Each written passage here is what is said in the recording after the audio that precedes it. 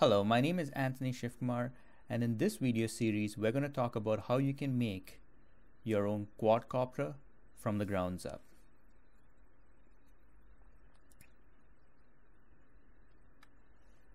So how to get started making your own quadcopter from scratch. This video series we plan to make around 6 or maybe even more if there's part 1 and part 2 or part A and part B. But the goal over here is to design your own quadcopter while trying to minimize buying off-the-shelf products. And it might sound like a very tedious role or tedious process, but the amount of knowledge you could learn or gain is quite fulfilling. We're going to divide the project into more or less 2 parts, which is the embedded stack and the flight dynamics and control. In the embedded stack, the first video series is going to be about how you can interface radio between the host computer and the MCU. MCU in this case is the microcontroller unit. What we won't be doing in this video series is our goal is to not utilize or use an off-the-shelf flight controller, because where's the fun in learning if you just buy something off the shelf and then tweak some high-level parameters to get something working? Sure, that's fun to make the drone fly, but there's very little learning you can get done. Our goal over here is to improve on your embedded system skills, how to select the right components, how to write software, and then how to write the algorithms to understand. And when you're writing the algorithms such as sensor fusion, as we'll talk around later, is you'll develop a good understanding of not just flight dynamics, but also the whole embedded stack, the electronics. And a quadcopter is literally a mechatronic product, which is it's got a little bit of mechanical engineering in there. It's got a little bit of electronics, a little bit of electrical and software. And when you combine all of that, it's a mechatronic system. And if you just buy off the shelf product, you're kind of leveraging that knowledge to someone else to develop something for you, and you're just making a product or just assembling a product without really truly understanding what's really going under the hood.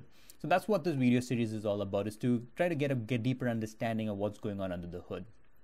So in the first video, actually, we will talk about what I've already built in terms of the quadcopter, the electronic stack, and how you can now make something very similar, designing your own electronic stack.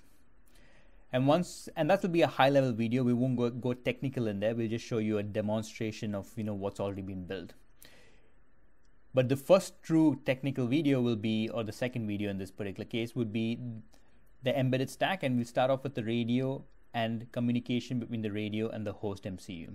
So what we have over here is the radio control module, which will be connected to the host system, and how we can communicate this, how we can interface this with the radio, with the quadcopter using the radio module.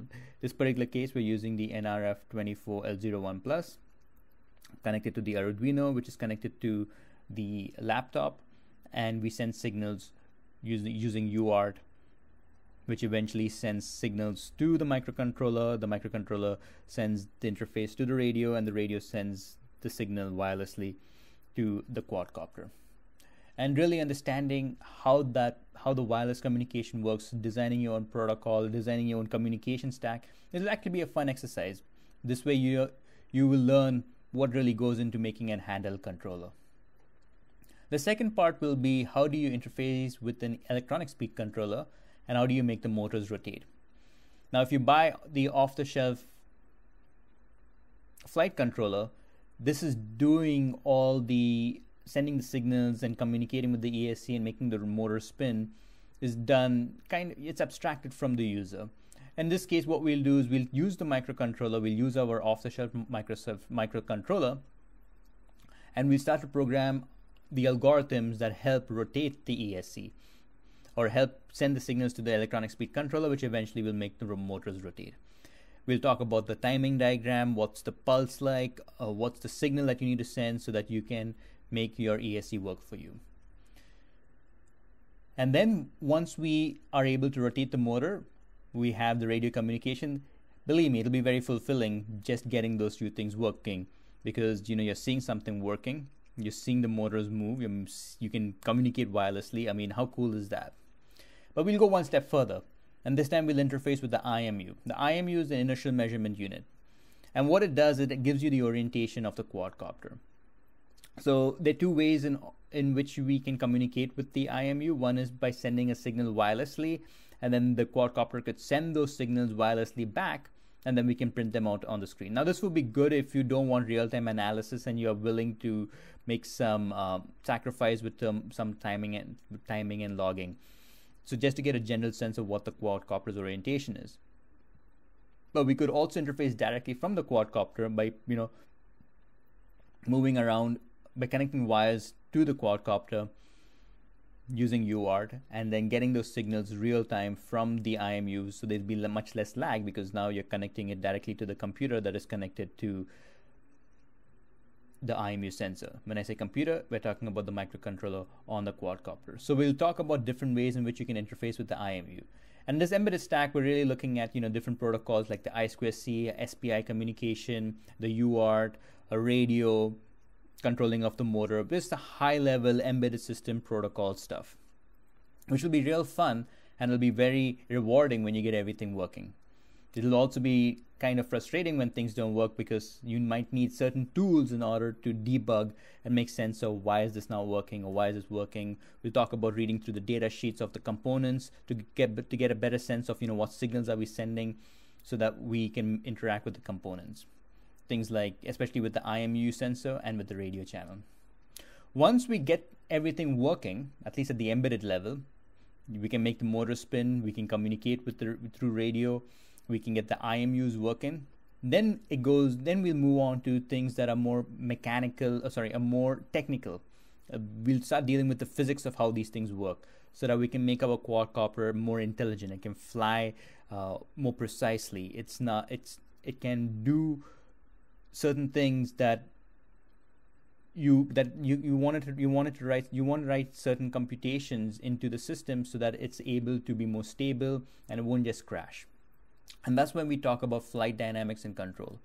So the first part of the flight dynamics and control part will be sensor fusion. So we'll take the IMU reading and then we'll say, if we know what the gyroscope reading is, we know what the accelerometer reading is, what would be the general orientation of the quadcopter?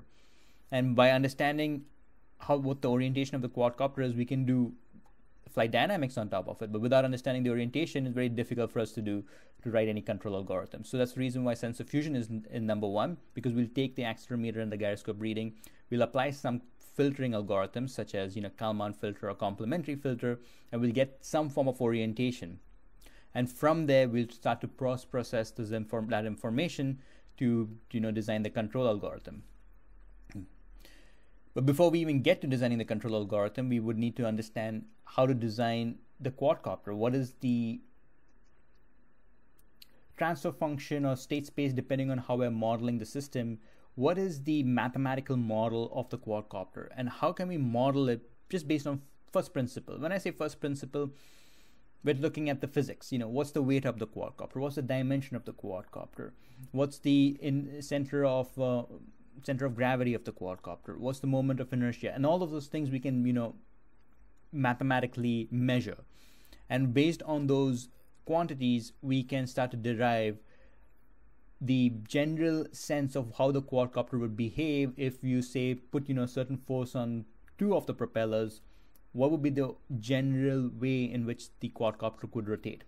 Or if you don't if you change certain parameters or dimensions into the system, how does a quadcopter behave? When I say something of changed dimensions in the system, what if I make the arm shorter, or if I make the arm bigger, or if I make the quadcopter smaller, or if I change the weight of the quadcopter? And all of those things can be modeled using first principles, and we'll get into the real few mathematical models over here so that we can at least, may not be completely accurate, but at least get a general sense of what the quadcopter looks like from a mathematical standpoint. So it will be pretty technical, this particular part, because if you don't understand what the quadcopter model is, and you can derive it first principally, you can also derive it using system identification, which is you take the quadcopter as a black box, you give it some input, and you observe some output. and you can observe the output. This is where sensor fusion would be helpful, because now you're giving it, say, a motor speed, and the output would be the orientation. And you constantly do this for a variety of inputs and outputs. Mostly you change the frequency of the input signal, and you see how the quadcopter is constantly behaving. So that's a much more advanced way of doing of deriving the model. So we won't do system identification in this video series. Eventually we will be doing it, but not in this particular video series.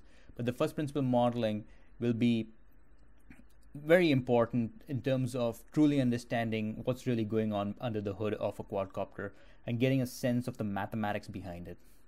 And last but not the least, once we have the model of the quadcopter, then we can apply a control algorithm.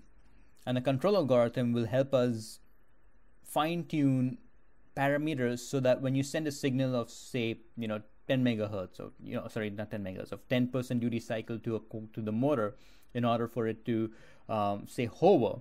You don't want it to be flying high, you don't want it to be flying low, you just want it to be stand still. How does that translate into a control algorithm making your quadcopter stable? What is going on in here? How does it make sure that the quadcopter is not moving? And this is what a control algorithm would do. It's basically saying, I understand the model of your quadcopter, and if I give it certain inputs, I know it will be able to stay in a much more stable position. But I need to understand your model first. And from understanding the model of the quadcopter mathematically, it's able to control that model mathematically. So that's the subject of control systems. And we can get into a rabbit hole of designing control systems. There's a huge field behind it, and it's a very mathematically intensive subject. But the goal over here is to just touch the surface and to get something working as soon as possible. And as you keep getting good at it, you keep improving on the radio communication. You start improving on the embedded stacks. You start improving on your sensor fusion algorithm. You'll start improving on your modeling of the quadcopter. You start to make it more accurate, and then you start improving on your control systems. So getting a first kind of a taste of how this all works can set you up in the future to constantly refine this process and model, so that you become really good at designing not just quadcopters, but any embedded systems and robotic systems that require motor control, sensor fusion, flight dynamics, and control systems for sure. And that's what this video series is all about. Let's talk about what this video series will not particularly entail. We won't be designing our own custom boards in this particular series, though there are other videos that I've already made on how to create your own custom boards, such as your own electronic speed controller, your own radio module, and maybe even your own IMU. So this particular board video series will not touch into designing the electronic side of things, at least not at the PCB level, to be more clear. We won't be writing our own ESC motor drivers. So in this particular case, we'll be using off-the-shelf ESC, and these off-the-shelf ESCs, electronic speed controllers, already have their own driver in here. So all you got to do is just send in a signal, and it will do the MOSFET switching. Because when we're talking about electronic speed controller motor driver, it's a pretty intense subject. We're talking about how do you send signals to the MOSFET so that it spins the motor. You get back EMF. There's a timing diagram to it. And I'll do a video series, completely separate video series on how to set up your own ESC motor right from the grounds up, designing the components, designing the hardware, writing the algorithms, and making the motor spin. But in this particular case, we will bypass this particular step and just use off-the-shelf product just to get the whole idea of how you can interface with an ESC. And as I mentioned, we won't be using any flight controller as well. Primarily being is, if you use a flight controller, there's a lot of abstraction that you don't need to know, and you can just get anything working. But if you don't buy a off-the-shelf flight controller and you start to implement your own flight controller, that's when it starts to get a little challenging. And that's where the true knowledge, I think, is there to be gained. And that's what we really want in this particular video series, is for you to get an understanding of, if I use my own flight controller or buy my own microcontroller, can I get this working? And what are the steps needed for me to get everything working? And that's really the objective of this video series. So I highly recommend you to subscribe so that you'll be notified whenever I keep updating this video. adding new videos in this video series, and you will be the first to be notified. All right, and on that note, I wish you good luck. I hope you gain as much as I enjoy making these videos, and please listen to the next video. Thank you.